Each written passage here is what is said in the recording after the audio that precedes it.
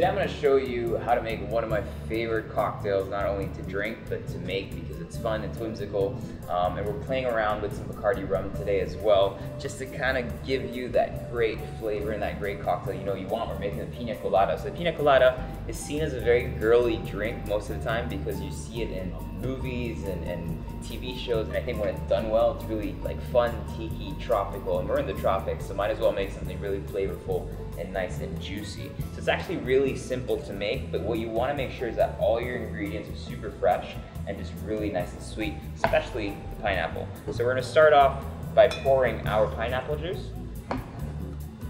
To that, I'm going to add a little bit of some citrus. So I've got a nice plump lemon, and we're going to go ahead and just freshly squeeze that in here. Now with the syrups and Piña Colada, you can really mess around. Today I'm using some great melon syrup. It'll just give us a nice candy taste to it.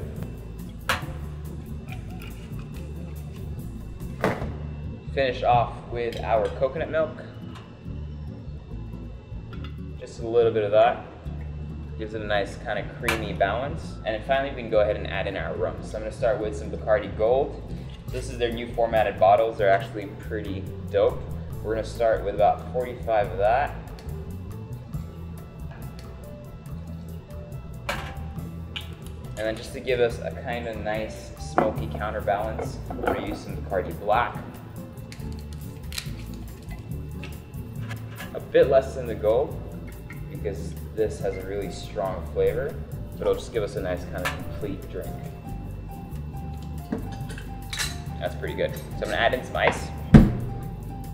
So I have a nice cold glass over here. And we're going to go ahead and just break all that ice and just give us that beautiful dilution we're looking for.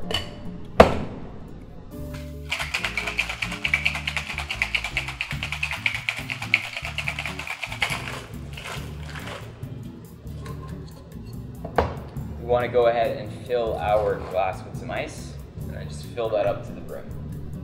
It'll be nice and frothy, nice and milky, which is exactly what we want. What I like to do when garnishing a Piña Colada, I like getting the whole top of an actual pineapple, just square it off so that's easy to kind of put on top and rest on top, and that's so your straw has space to move around as well. And that is how you make a really playful, beautiful, and tasty Piña Colada.